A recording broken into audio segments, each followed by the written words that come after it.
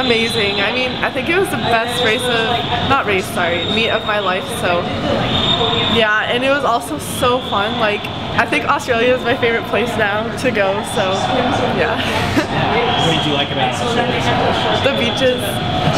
They were like, the water was really warm, and then it was like really good for body surfing, and also the like kangaroos were cool. Definitely, I was not expecting to go those times, and I just am so grateful for the opportunity that was given to me to just come and represent Canada, and I think it's really paid off.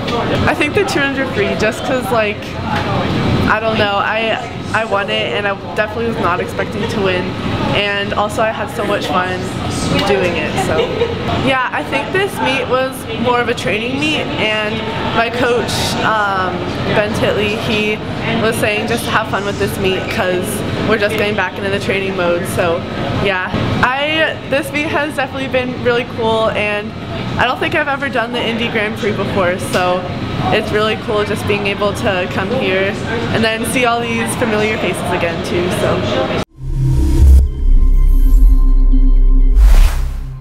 I think just racing the top competitors in the world is just really good for my swimming, and just, I don't know, it's just so fun just being able to see them and just be friends with them, so yeah.